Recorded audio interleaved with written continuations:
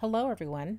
I would like to introduce you to this 1964 Susy Goose vanity with matching stool, rug, and mirror. When I reattach the mirror, I will have to remove some of the glue that's stuck on it.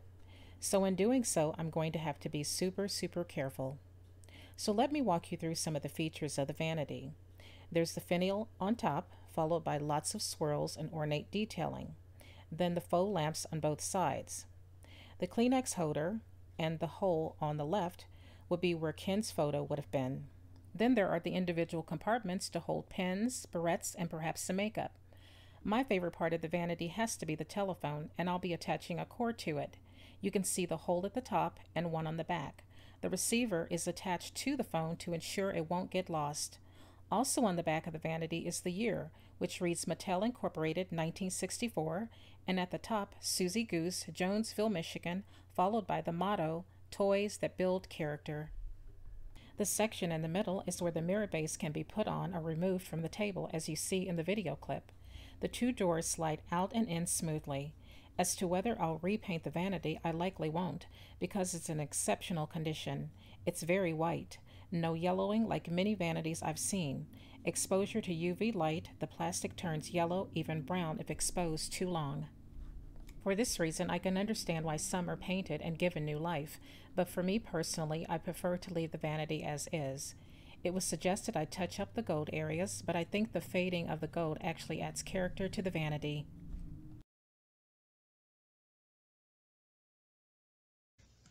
I began the process by attempting to pick the glue off with a box cutter, a terrible idea because I could have cracked the plastic.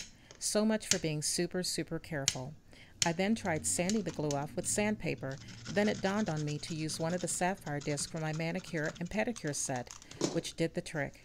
Fragments of the glue flaked off, leaving the mirror base smooth, allowing the mirror to lay flat.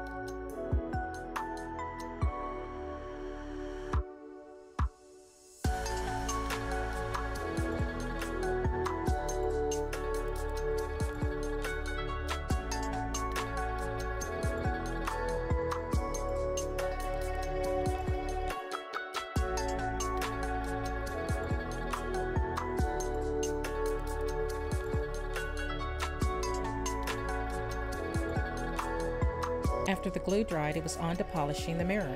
The best way to make a mirror sparkle is to use a vinegar and water solution in a squirt bottle, spritzing it on, then polishing the mirror with a newspaper. I didn't use this solution on the mirror, only the newspaper, which works just as well.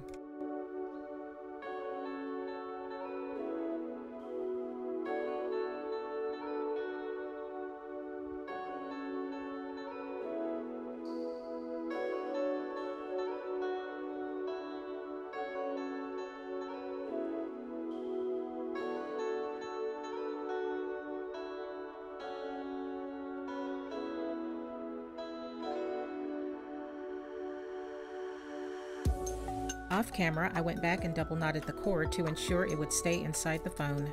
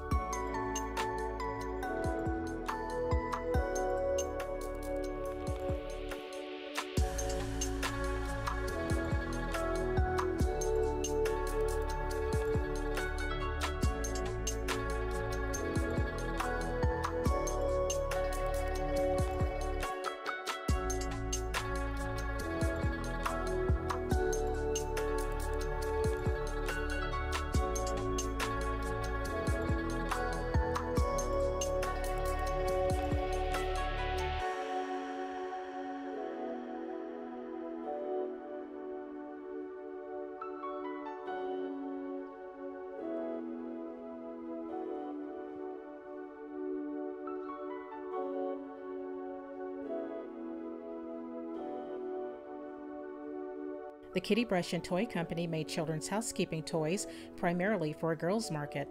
It would be best known for the Susy Goose brand. In 1949, it started making plastic injection molded toys. Then in 1961, began making Barbie and Ken furniture and accessories for the Mattel Toy Company. Susy Goose garnered national attention when Art Linkletter gave the products away promotionally on his television program. Kiddie Brush was housed in the old J.J. Deal & Son Carriage factory in Jonesville, Michigan. One of the last surviving factory buildings in the 19th century, it was added to the National Register of Historic Places in 2012.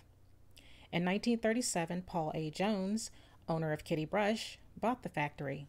Workers made all kinds of toys, board games, dolls, furniture, and of course Susy Goose housekeeping sets. In 1970, Kiddie Brush and Toys ceased operation. The company was liquidated and its plastics equipment transported to Eden, Ohio, where it was used at a plastic injection mold plant.